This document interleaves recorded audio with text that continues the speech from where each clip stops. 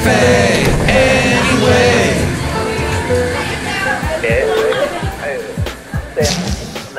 Mike's Daily Podcast. Episode 1459.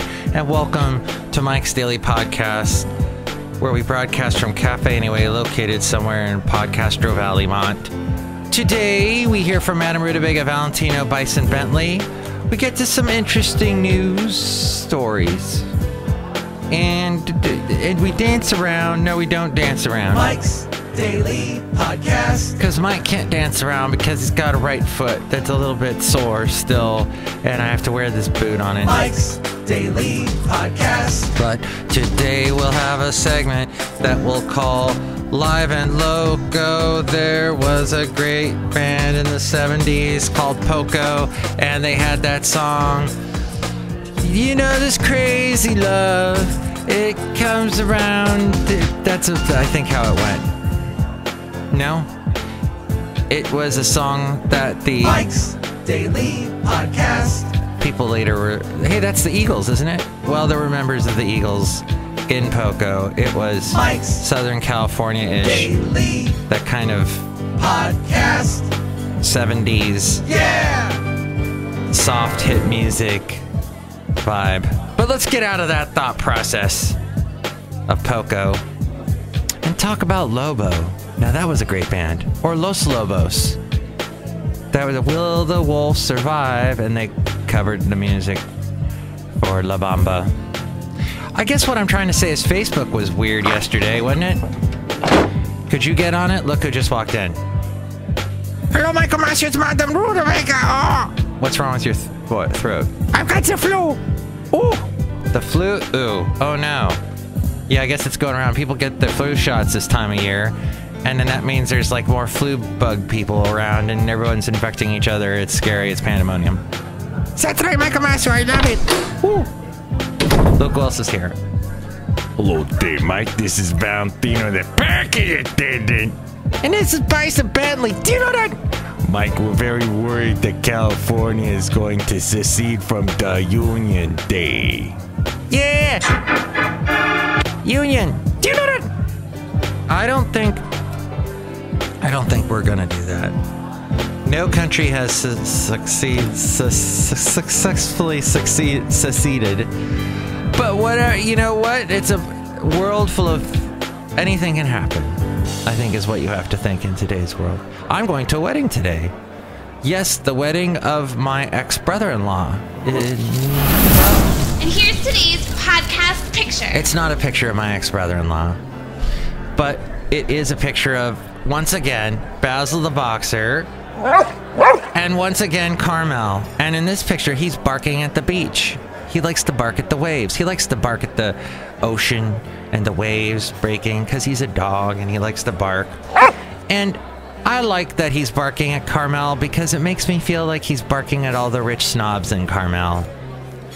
And as we were walking around that day, a couple weeks ago, it was late in the day, in the afternoon, and evening was starting to come around, and people were starting to eat at those crazy expensive restaurants in Carmel.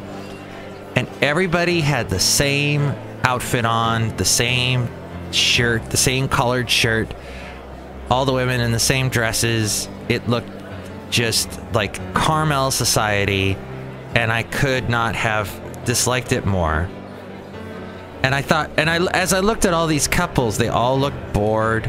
They weren't talking to each other. They were mad at something, drinking their wine. It was not the best.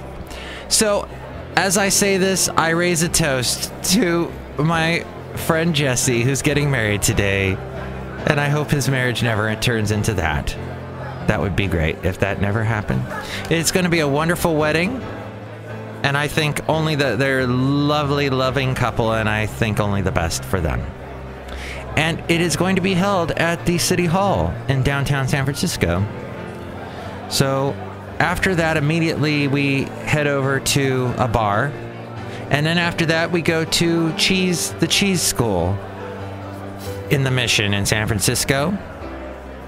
And when I say that to those of you who don't live anywhere around here, the Mission is the Mission District, should clarify, it's not, we're actually inside of a mission. One of those old Spanish churchy things. Little camps set up by Juanaparacero. And we sit and we're gonna eat cheese, and I guess he's bringing along a pig. I know, that's sad. Poor pig. I mean, what did the pig ever do to us? But it will be a fun and wonderful excursion to San Francisco today. I hope my foot can take it. But someone who I saw recently in a video that I didn't realize, Tom Petty was kind of bloated at the end, wasn't he? He didn't look so good at the end. I saw his last song he ever did on stage, I guess, was at the Hollywood Bowl. The last song he was recorded as performing. And then he passed away shortly after that. The last song he did was American Girl, one of his most famous songs, because of course it was an encore and everybody's screaming, woo! And he's up there in his jean jacket. And the dude smoked a lot. He did not have the healthiest lifestyle. There's another video going around on YouTube of him and Gary Shandling, who he passed away recently as well. And they're meeting, it looks like at Tom Petty's Malibu house, where he would eventually die. But Gary Shandling and Tom Petty are meeting and talking, and Tom Petty cannot keep his hands off his frickin' cigarettes, off his pack of cigarettes, smoking one right after the other. Wow. So, to sum up, don't clear your throat on the mic. And try and stay away from Carmel, because people are too rich. And Facebook was weird. Facebook actually was off. I think part of the problem, I haven't seen the full story on it. I think it might have been the fires. Because there was a couple of wacky internet incidents happening yesterday, and we are so close to Silicon Valley. The fires were. And we are too, here at Café Anyway. Very close. We could throw a rock. It'd go right through the window of Mark Zuckerberg's suite, master suite, at Facebook HQ, overlooking the stinky south part of the bay. And we would do that, and he would promptly say, nice throw, Mike. So that's what we have here at Mike'sDailyPodcast.com. And the website, which gets so much traffic, it rivals Facebook. And that is where you can go and check out all the past shows and past podcast pictures. And you can help out the show through the Amazon link. Click on that and buy whatever it is you're going to buy. And that, you know, Amazon is promising to hire a bunch of people for the Christmas rush this year. And then a lot of those people go to full-time. Someone I work with, he also worked part-time for Amazon about a year ago. They offered him full-time. Actually, he was full-time and he didn't even know it. And he declined because he had to be there at like 2 in the morning. No, like 11 o'clock at night. And then he worked the whole swing shift thing. Lots of lifting, lots of fun. But Amazon is growing. So if you're going to buy anything on Amazon, go through that link at Mike'sDailyPodcast.com. There's also the PayPal thing, too, if you'd like to help us that way. Hey, you know, there's all the past podcast pictures as well at Mike'sDailyPodcast.com. Let's get to this segment called Live and Loco. Now, I saw this headline. I couldn't believe it. Conservative groups are going to war against McConnell. They're calling for Senate Majority Leader Mitch McConnell. The one he talks like something like that. They're asking for his resignation with increased vigor over what they see as betrayal of American wishes. The Senate, under McConnell's leadership, has, quote, continued to fail to pass conservative policies even since Trump has assumed office.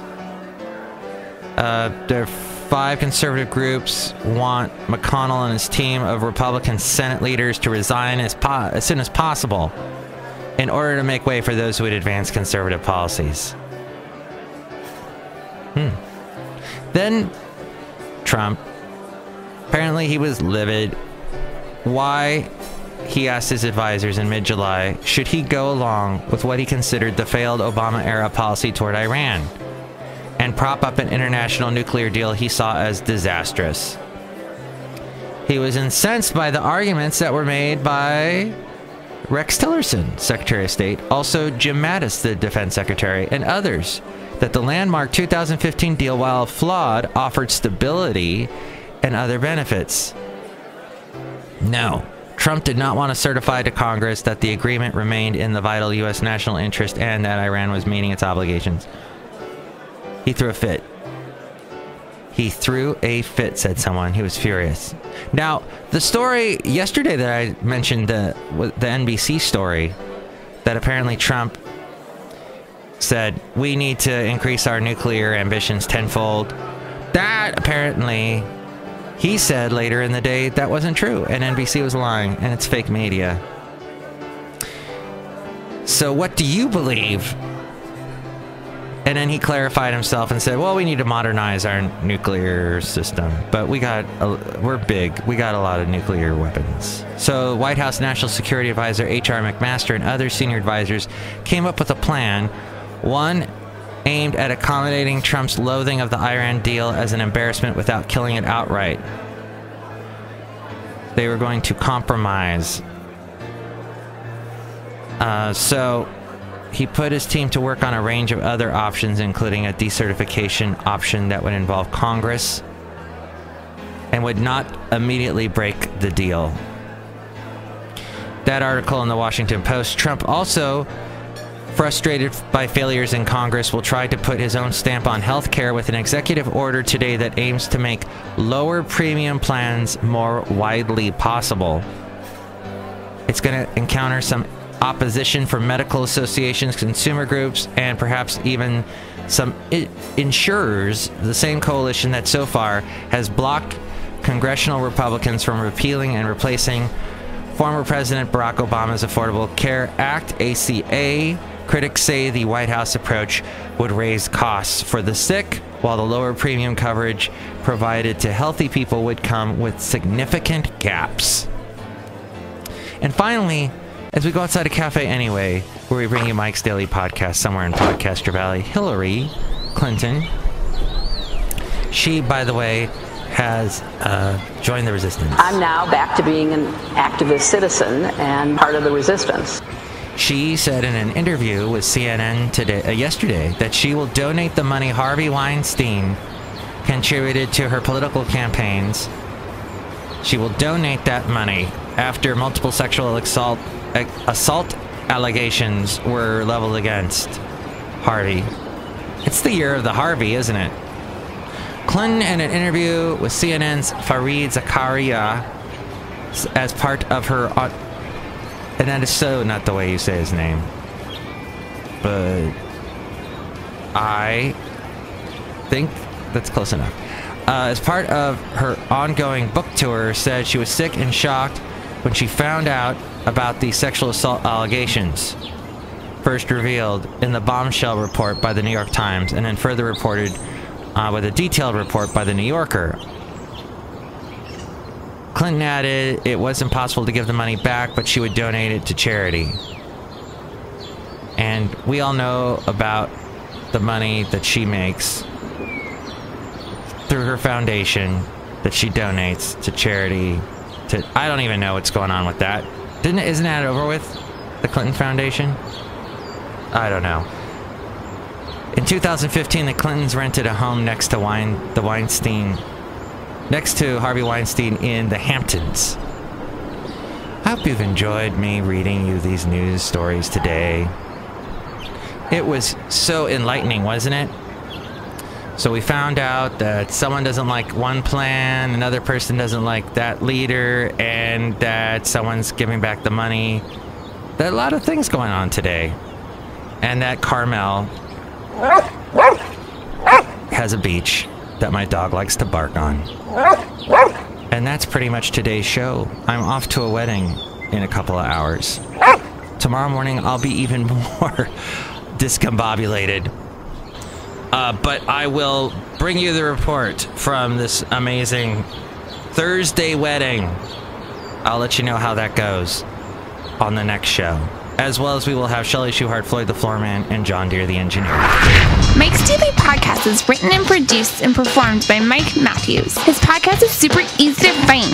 Download or listen to his show and read his blog at mikesdailypodcast.com. Email Mike now at mikesdailypodcast@gmail.com. See you tomorrow. Bye!